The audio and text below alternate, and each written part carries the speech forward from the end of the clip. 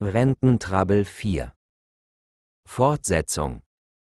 Am 1. Oktober 2024 hat mich ein Schriftsatz des Sozialgerichts Dortmund vom 27. August 2024 mit dem Stempeldatum 24. September 2024 erreicht.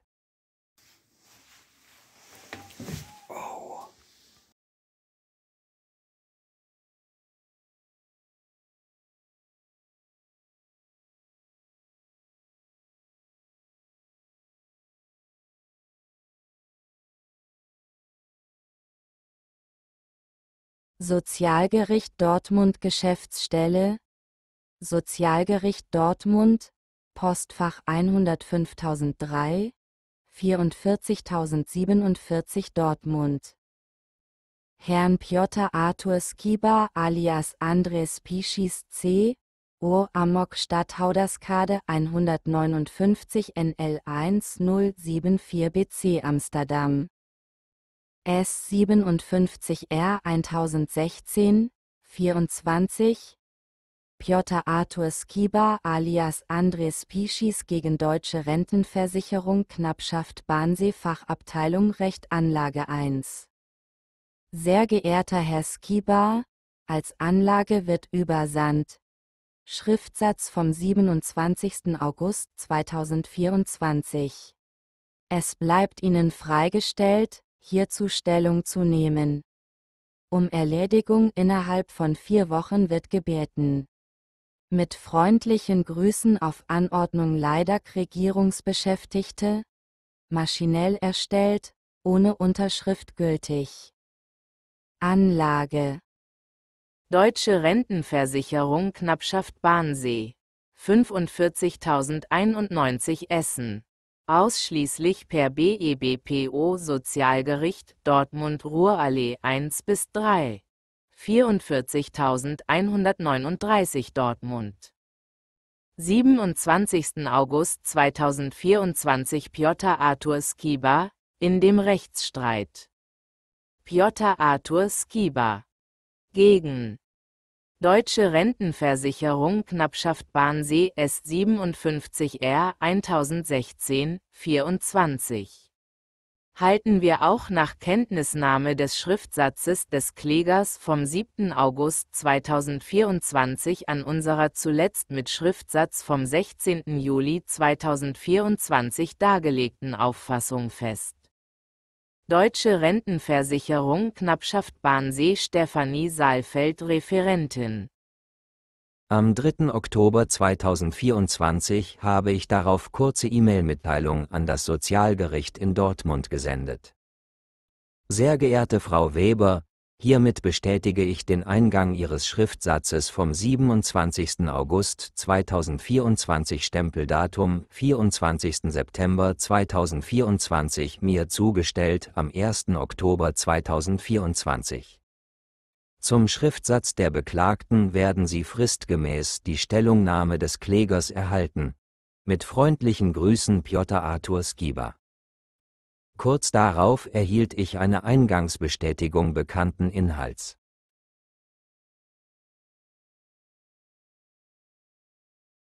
Am 6. Oktober 2024 habe ich die Verfassung der Stellungnahme und Korrektur vollendet und versuchte es vorab mehrmals an das Sozialgericht per E-Mail abzusenden.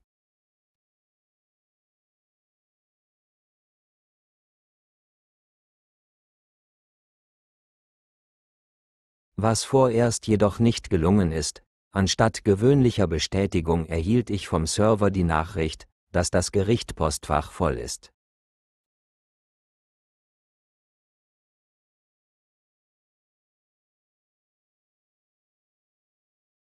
Selbst, wenn ich die Anlage nur auf die minimal nötigste Größe von 300 Kilobytes reduziert habe, der Postfach ließ sich nicht überlisten. Na ja, voll ist halt voll. Auch am nächsten Tag bis an die Mittagsstunden war das Postfach noch belegt. Entkräftet habe ich versucht, an eine andere Gerichtsadresse die Stellungnahme letztendlich abzusenden.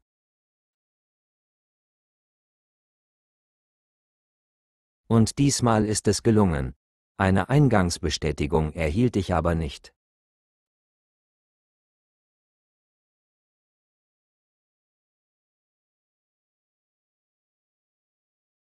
Sehr geehrte Frau Weber, die Stellungnahme sowie Suggestion des Klägers erhalten Sie in den anliegenden PDF-Dateien.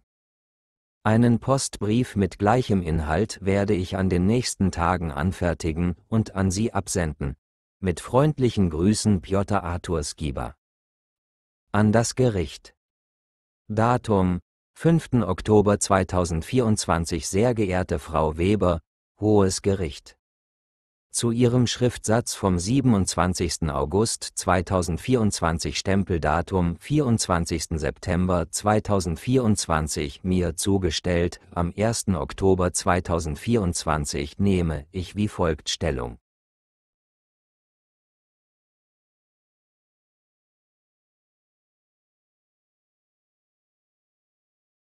Wie es dem Schriftsatz der Beklagten zu entnehmen ist, fühlt sich die Beklagte in ihrer intellektuellen Bescheidenheit selbst vor Gericht nicht verantwortlich.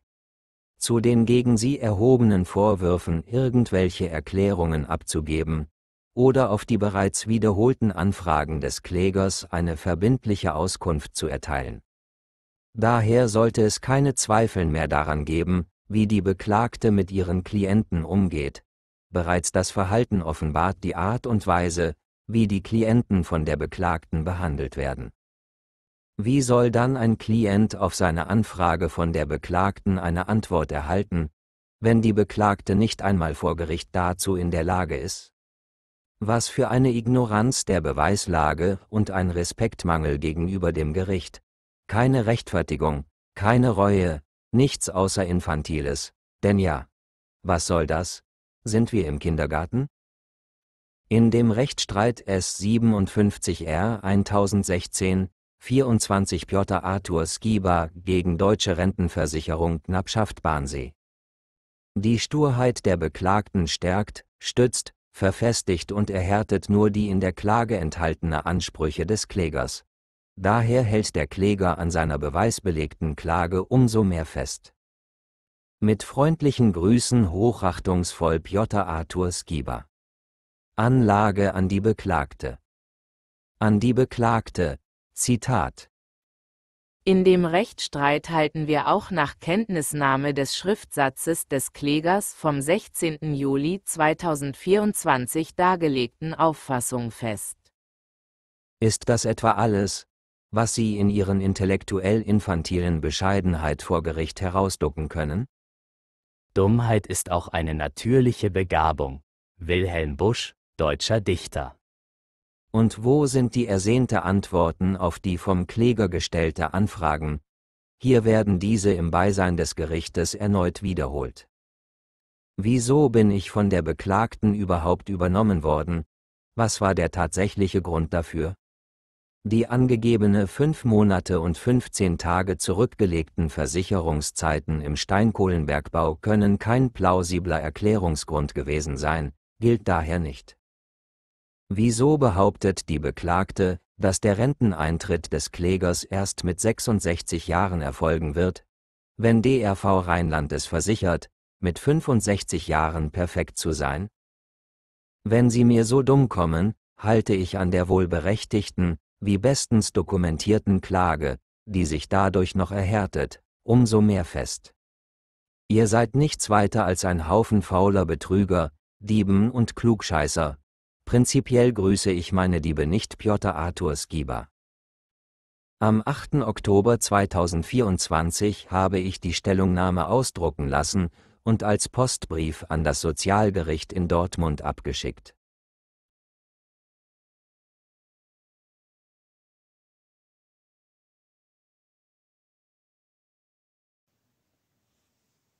So ist der Brief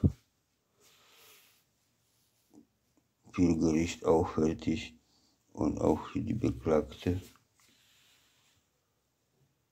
Jetzt bleibt nochmal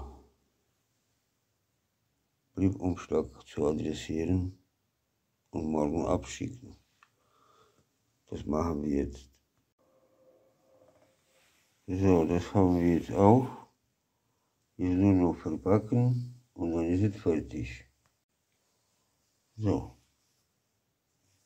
Nur noch zukleben und abschicken. Nur gehen wir Brief abschicken. Brief zum Gericht.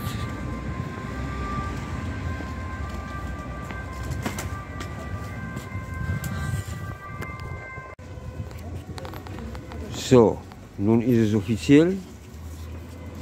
Quittung und rein in den Briefkasten. So, und fertig. Fortsetzung wird bestimmt folgen.